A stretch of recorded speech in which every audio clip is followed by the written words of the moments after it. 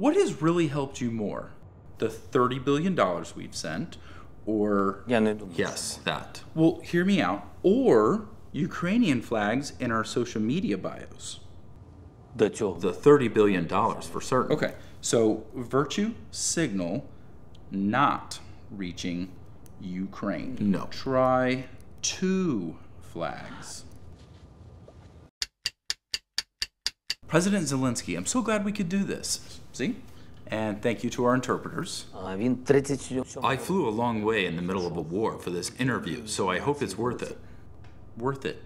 Yes, your chief of staff is on top of things. Let's dive right in. So, obviously you have a lot of global support with over 40 countries providing financial aid, yet you're still begging for more. Is that right? Absolutely, and we need it more than ever given the powerhouse we're up against. In the eyes of the world, we look like Salvation Army at Christmas time. But it does look very David versus Goliath, except in this case, Goliath wears an Adidas jumpsuit. How confident are you through all of this? I'm very confident in our military, but unfortunately, we're facing a very trigger-happy nation. Yeah, well, we knew that. Their version of roulette ain't a casino game. Now, let's rewind to 2019. How did you receive over 73% of the popular vote as a comedian with 0 political experience? Well, you elected a reality star with 0 political experience also.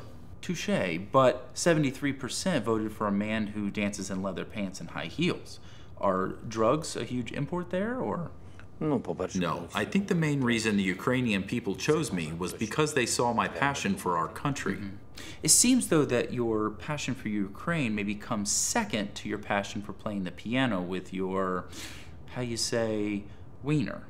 Well, if you think that's impressive, you should see me play the drums. I will pass, but maybe try Ukraine's Got Talent.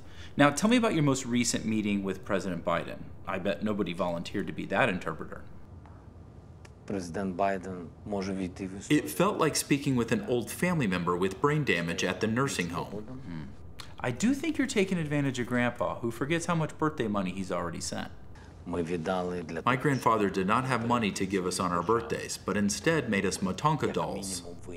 Yeah, message lost in translation. Anywho, speaking of brain damage, President Biden... No, Hollywood denied your request to appear at the Oscars. Why'd you want to be there in the first place? Mainly for the connections. I only have a year left in my presidency, and I'd like to pitch a fantasy movie called The Ghost of Kiev. Ah, the mythological military hero.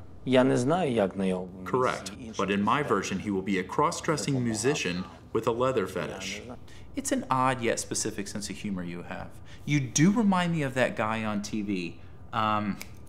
Starts with a B. Bon, yes. No, not quite Bon. Bean. Mr. Bean. You know Mr. Bean? I'm not familiar with who you're talking about, but I appreciate the compliment. Yeah, you're welcome. Well, you better win the war, or else you're going to be watching your own movie on Netflix. No? Nothing? Okay, well, again, I appreciate you chatting with me, despite the language barrier. Thank you very much. Thank you. You are...